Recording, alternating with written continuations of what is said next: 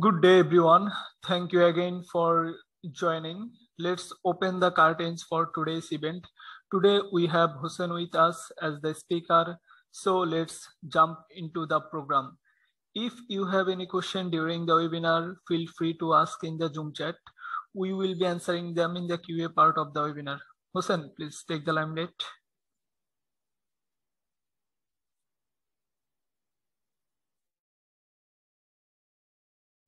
Thank you, Nazbul. Hello, everyone. This is Hossein Mahmoud, software engineer of AppsCode. Today, in this webinar, we will see how to use EKS, IRSA, and Kube2iam with Stash. So let's see the contents of today's webinar. First, we will see how to set up IRSA. Then we are going to deploy a database using Kube2iam and insert some data into it. After that, we are going to backup and restore data using IRSA. Then we will see how to set up Kube2iam.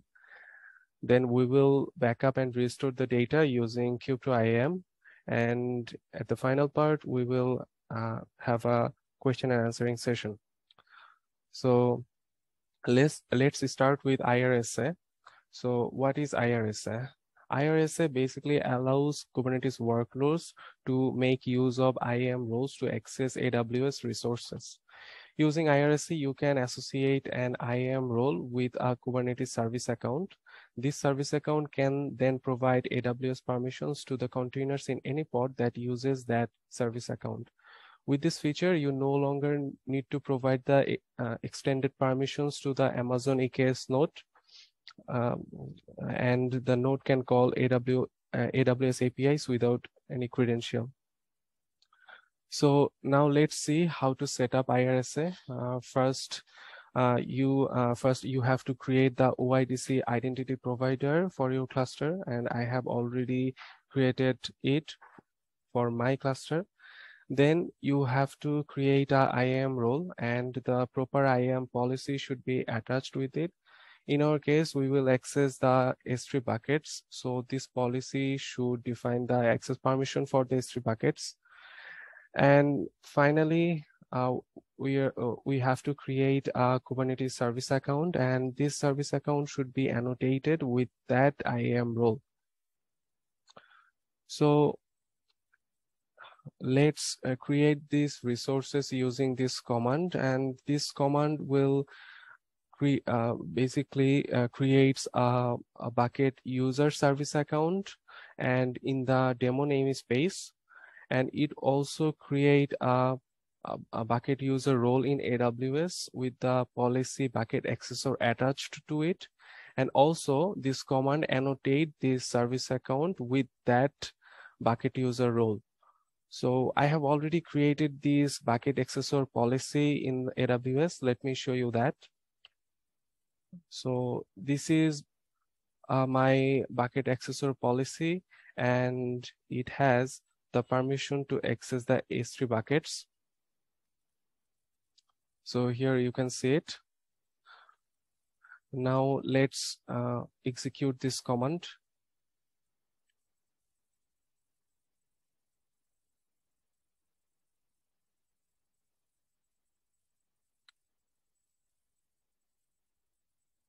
Let's wait a bit for this command to be completed.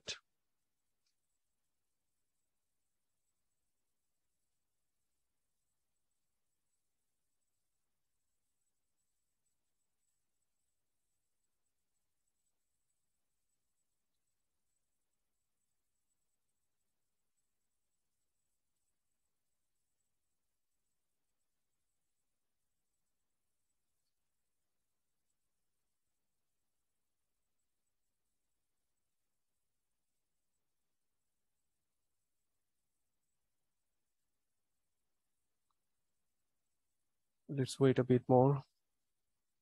Yeah. So the command has been executed successfully. Now let me show you the service account. It has been let me show you the service account it just created.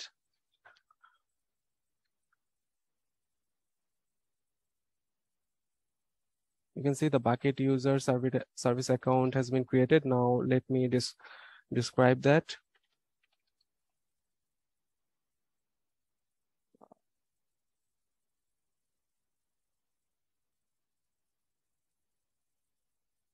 You can see the annotation has been added. So this command also created a IAM role, which is bucket user. So let me show you that in AWS.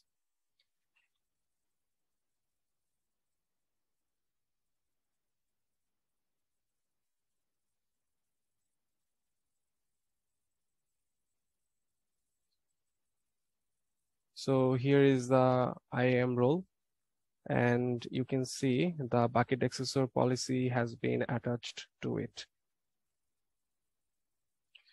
So the setup for IRSA is done. Now we have to deploy a database using Kube2iam. So I'm going to use MariaDB standalone database, and here is the YAML for the standalone database instance. So let's create it. So I have already deployed this standalone database in my cluster. So now let's insert some data into it.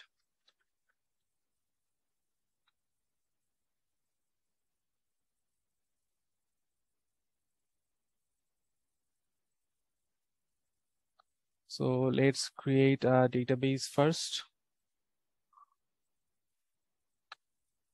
The database company has been created. Now let's create a table. So I have just created the employees table. Now let's insert some data into this table. So let's see the rows from the table. So there are 2 rows available in this table. Now let's take a backup of this data using stash. So this is our backup flow. User have to create an encryption secret first, and this encryption secret will be used by stash to encrypt the data in the backend. And then user creates a repository which contains this encryption secret, and the repository also contain the bucket name and the prefix or the path where the backup data will be stored.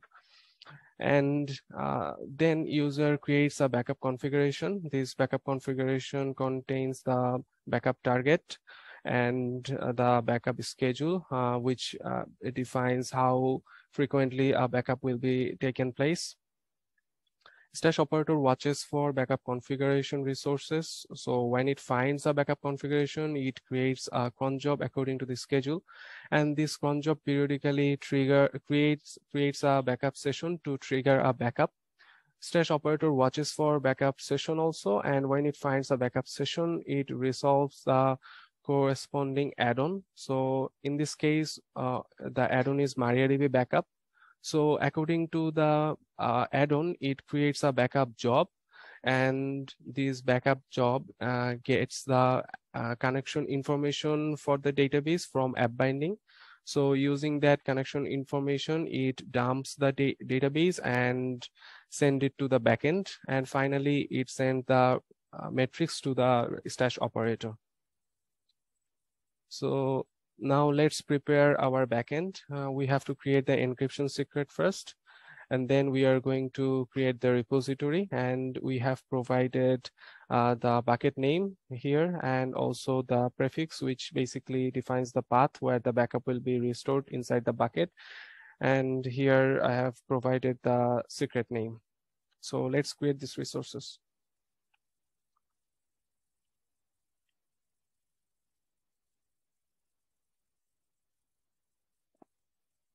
So the encryption secret has been created. Now let's create the repository.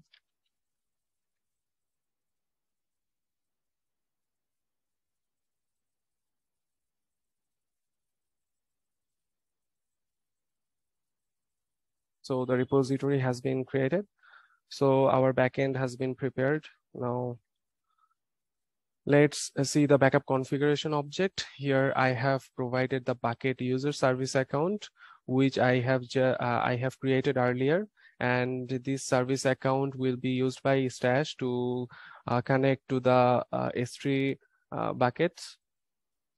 So here I have provided the repository name, which is S3 repo, and I have also provided the target. In our case, it is sample MariaDB. So let's create this backup configuration object.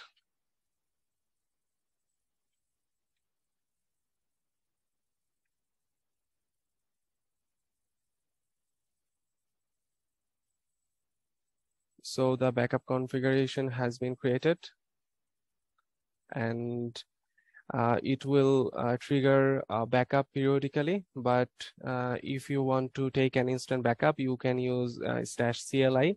So let's use stash CLI to take instant backup.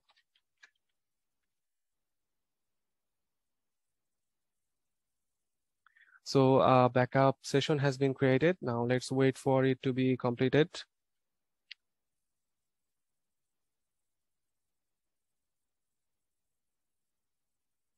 So you can see the backup has been succeeded. Now let's simulate a disaster scenario by deleting the data from the database. So before simulating the disaster scenario, I have to pause the backup because it may take another backup after deleting the data. So let's pause it first. So I can pause the backup using stash CLI.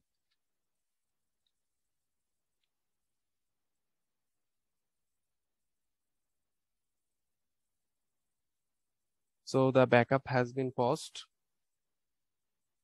Yeah. So now let's delete the database.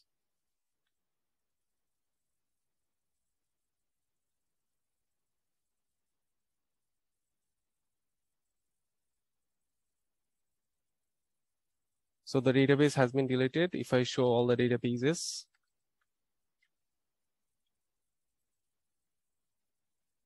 so you can see the company database has been deleted. Now let's restore this data.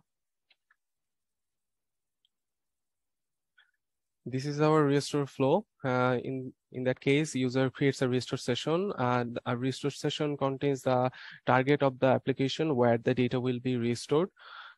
And stash operator watches for restore session. When it finds a restore session, it resolves the corresponding restore add-on.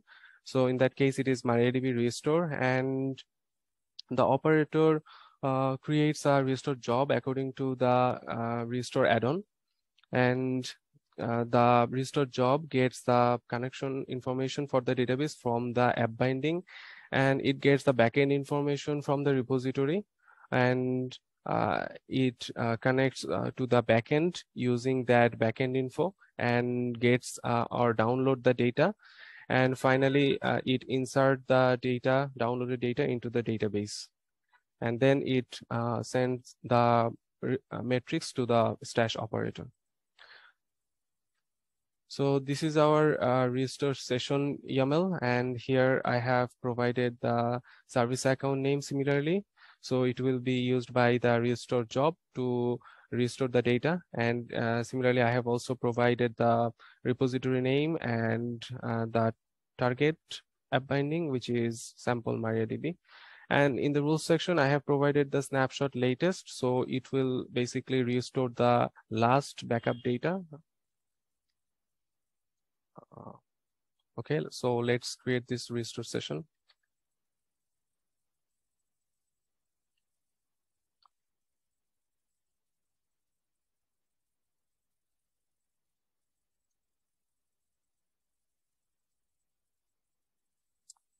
So the restore session has been created. Now let's wait for it to be completed.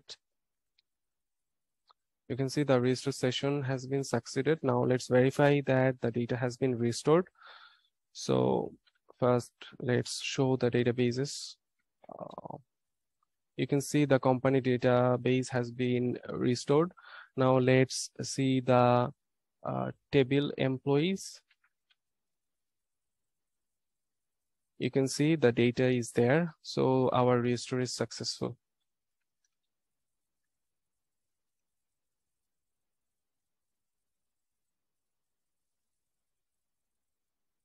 Now let's see what Kube2iam is.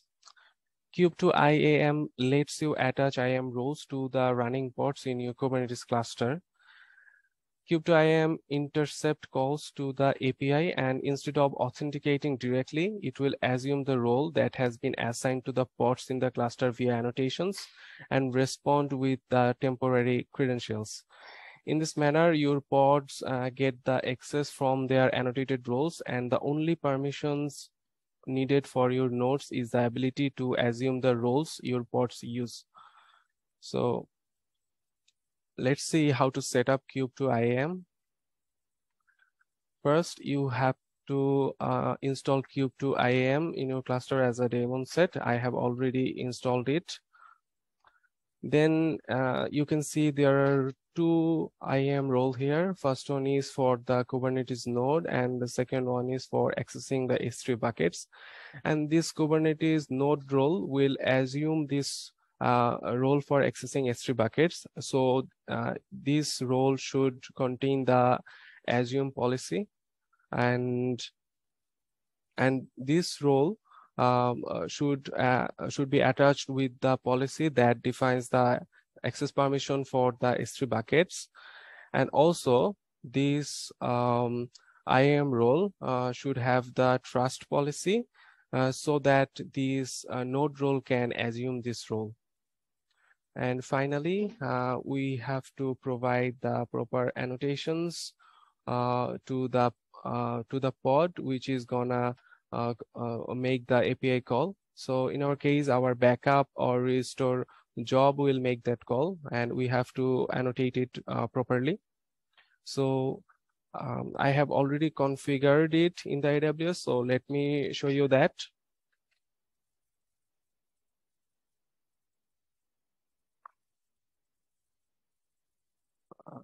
Okay, so this is the role that my Kubernetes node is using.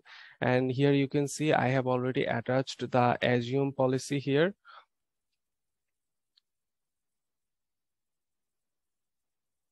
So you can see it can assume the role bucket accessor.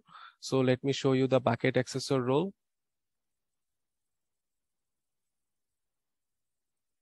So the bucket accessor role is attached with the bucket accessor policy, and this bucket accessor policy basically defines the permission for accessing the S3 buckets. Here you can see it. And also, let's see the trust relationship. Here I have provided the role of the Kubernetes node. So this node role can assume this role. So this is how you have to set up the Kube2iam in your cluster. Now let's see the backup configuration YAML to take the backup. So here we have provided the annotations through the runtime settings section. And here I have provided the role, which is bucket accessor. And then I have also provided the repository S3 repo. So basically I'm using the same repository I have created earlier. And also I am providing the target. In our case, it is sample MariaDB, which is the same database we have deployed earlier. So now let's insert another data into the database and then take backup of that data. So let's insert another row in the employees table.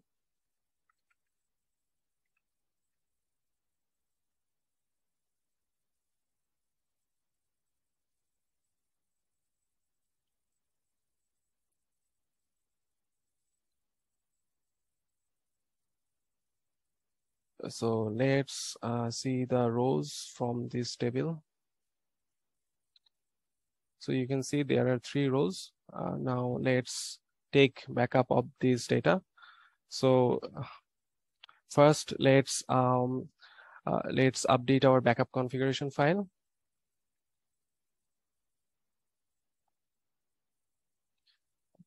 Now let's update the backup configuration.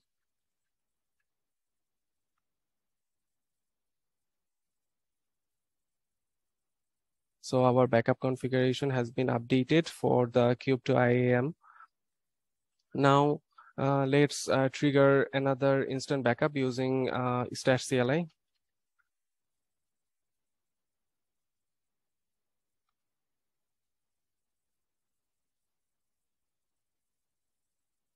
So let's wait for it to be completed.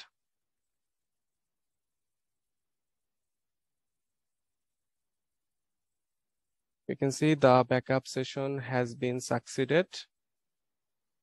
Now let's simulate another disaster scenario, and after that we will restore the data. So let's drop the database company.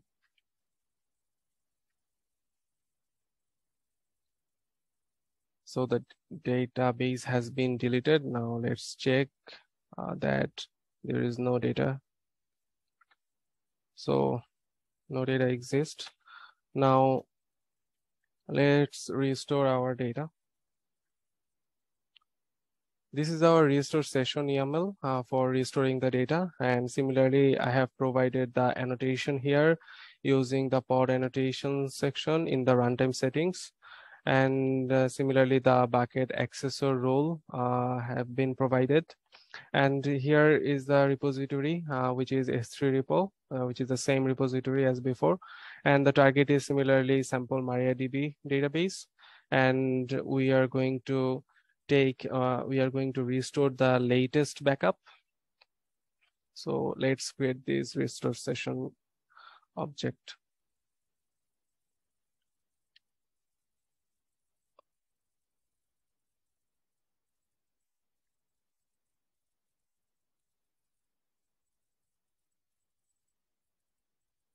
Okay, so I have to delete the previous restore session first.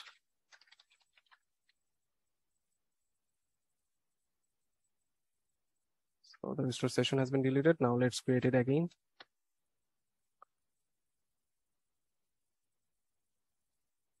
So the restore session has been created. Now let's wait for it to be completed. You can see the restore session has been succeeded. Now let's verify that our data has been restored.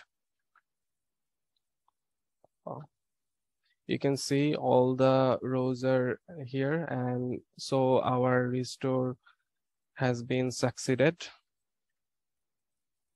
So that's all from my side. So if you have any question, you can ask.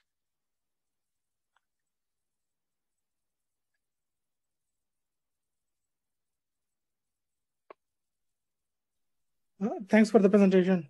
That's a great presentation. Okay, you are welcome.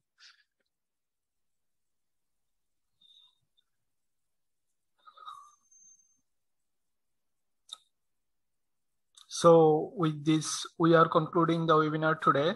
Thank you all for your lively participation. We hope to see you again next time. Our upcoming webinars are already scheduled on our website. Visit www.appscode.com/webinar to register. Have a nice day. Thank you.